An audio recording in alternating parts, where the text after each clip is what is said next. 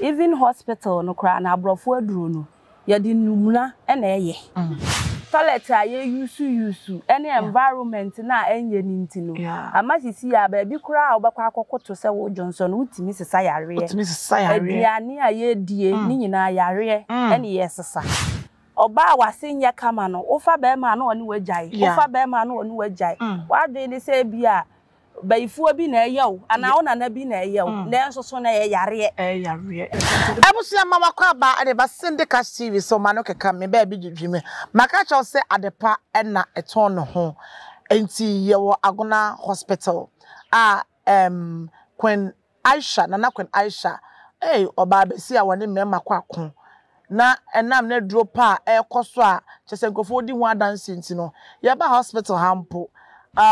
oba hima what say nemene ne di dwumede ni ebro no wo hospital ha bi enne wo bedi adanse maka chwe wonipa boni ben no betimi afa obi from the hospital edi adanse say do we dupa enti wo hwa me aya munyansem kana na do so too much mo de muntie rules no instructions no and just follow up that is all me pacho follow up eno anu no edro no enkrofo to enkrofo so ho adwuma yepa make up for a quick commercial break me ba ye beto aso said yourself at me ba isia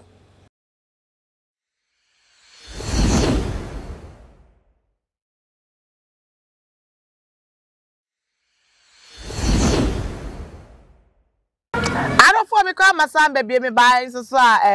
me just say me dey oba hima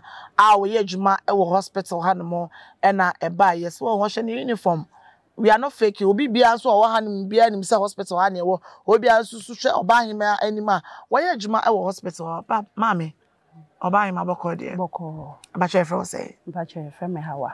Oh, okay, Mami, Hawa. Nice meeting you. Nice meeting you too. Bacho Ejma Hospital, I say. Okay, Bacho Hospital or field bay. Bacho more records. Oh, records.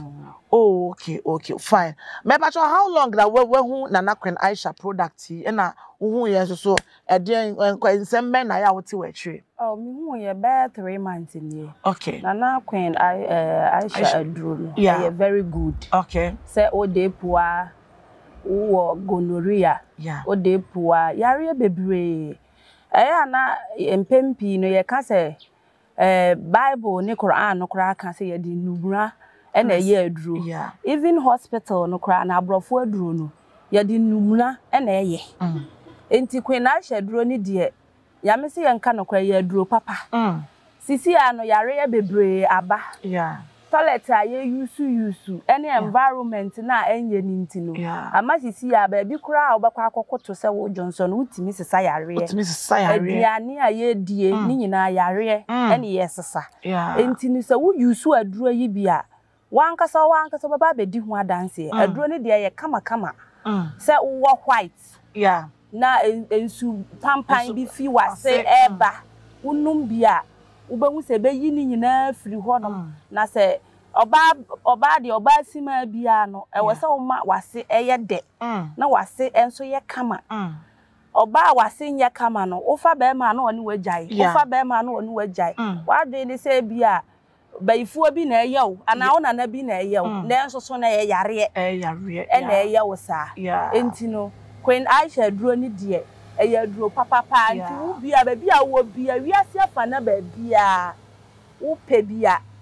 for mu telephone number na frɛ o mu na contact o mu na jibi na use na me ma use bi ama na jeme aboa me hospital crowd so yes me beto bi use yes you to be use okay you to be use because enumra de eya ade papa na herbal eya very good we use herbal a eboa enti no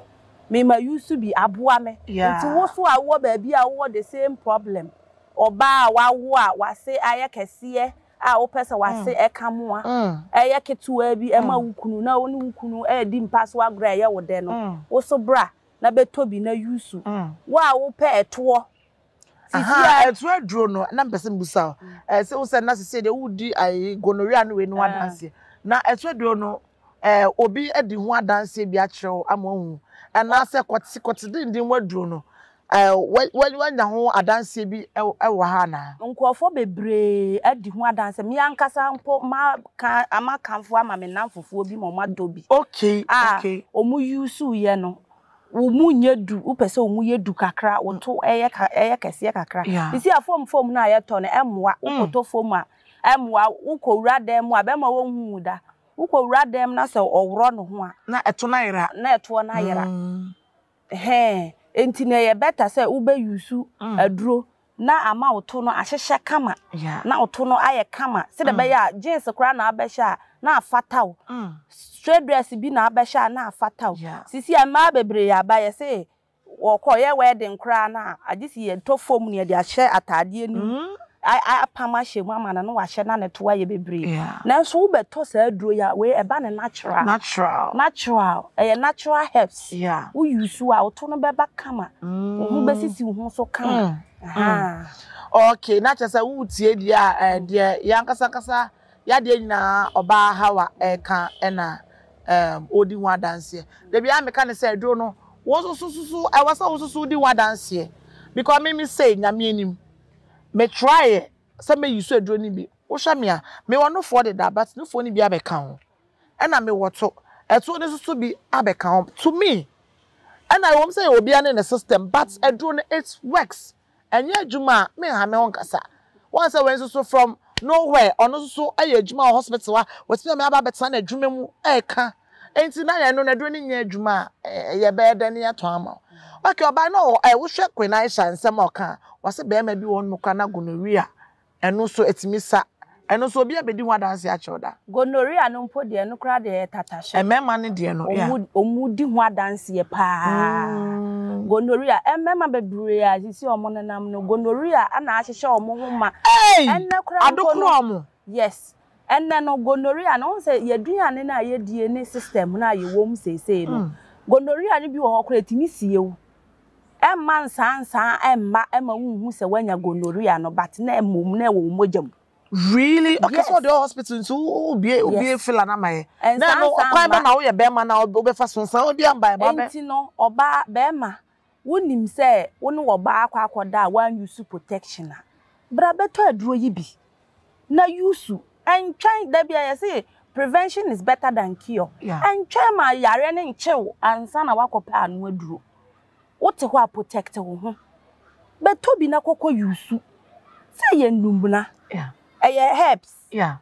enti no to bi na wo use a ebe boa wo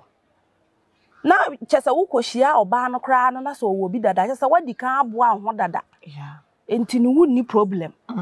enti gonorrhea duro ni de tatashe wa wonim se wo gonorrhea symptoms ana se wakoni wo ba bi akoda wo fi se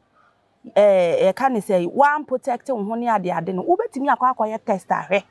ukoya test hwe na wo bia bla betobi na kokko no na duro bia anso no wo hu instructions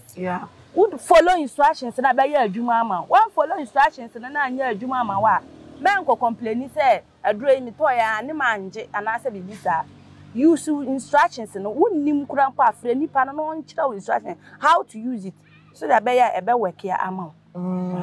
thank you very much. I think say yenya a clear clarification here. Okay, why me how my fa question in na fancy. We are Juma hospital yen share.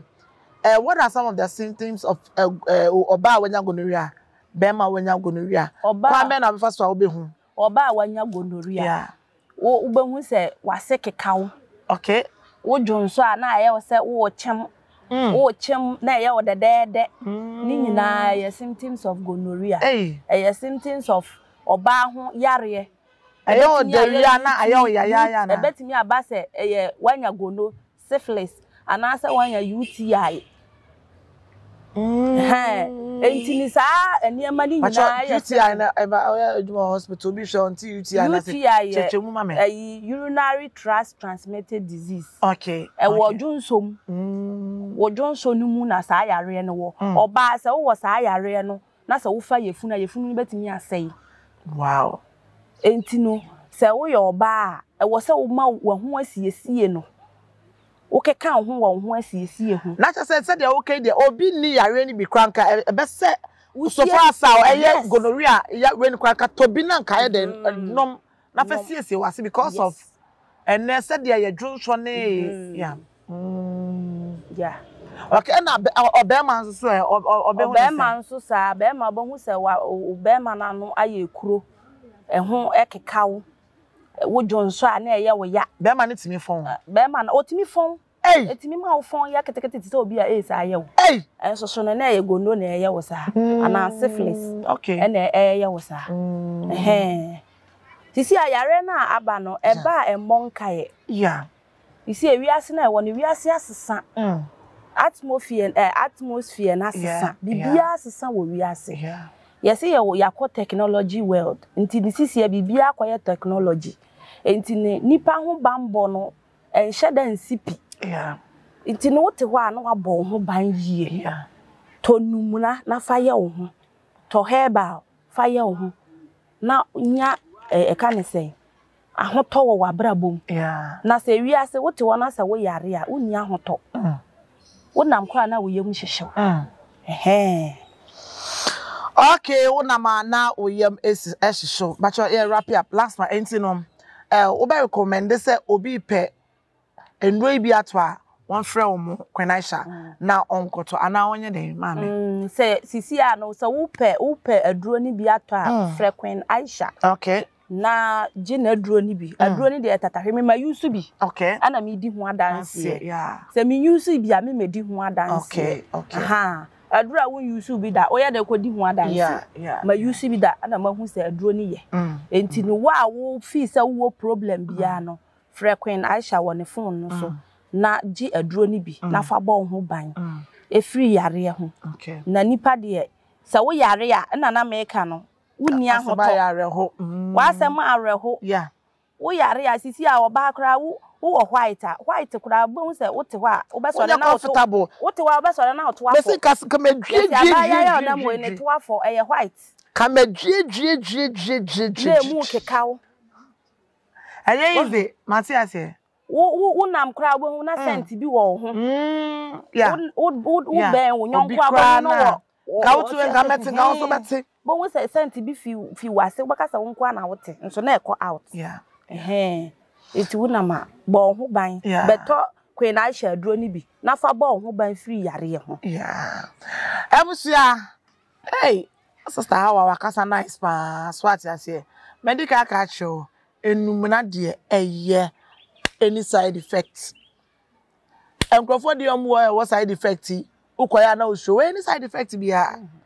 so what side effect in kwada enwo bi o se menu meduro hwe a se me pese me menu meduro bi da sa me yare me wie na akakofa different yare ama me enti hwehwe na Kwenaisha echa kwan na ono so won wa enfri wo yare mu me di sene cashman okay kame me nua ba hawa na me guess for the day oyejuma hospital aguna hospital me no eje atase e de jubede na ba busuafo ne adofo koso ana hwe sinika CV wo hwe wi a shema wo nua se de ba ye bia wo nua so yare bi a ono so ba be hwe ono so ayede ono so afa ne ho abepe chese aduro ni bi asa ne ho yare na yare owe ye pan maka nyuntufo yare o abapa Christos yare ya adofo makramo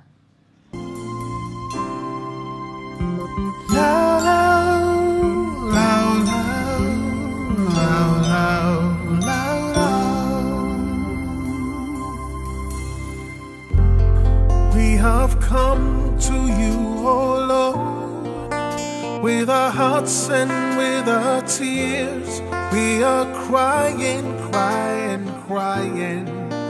for mercy. Many people suffering now, and many people dying now, but we have no other God but you. It's not that easy to live a life like this. It's not that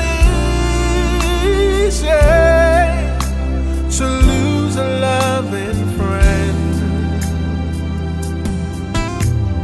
Comforter and healer is your name.